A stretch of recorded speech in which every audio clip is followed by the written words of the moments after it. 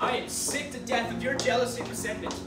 So am I. Well, stop blaming your goddamn life on me. You picked it. You did. You took away my choice. You didn't give me a chance to figure out if I was good enough. Well, guess what? You weren't. And you knew that before, and that's why you married Wayne. I loved him. So much that you threw your career away?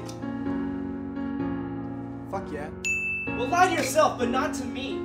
You knew you were second rate, and that's why you got married. And then you got pregnant because Wayne is a fucking ballet dancer, and that means queer. He was not. Why are you so afraid that someone would think that he is? You were terrified then. That's why you got pregnant. You had to prove that he was a man. That's a goddamn fucking lie. It's the goddamn truth. You saddled him with a baby and ruined his career. Now she grew up, and she's much better than you, and you're fucking jealous. And you're certifiable. You use anything as an excuse. What the fuck is that an excuse for? Taking away my child? Well, I'll return the compliment. You're a fucking liar. Yeah? And you're a fucking user. You have been your whole life. Yeah, well, fuck you.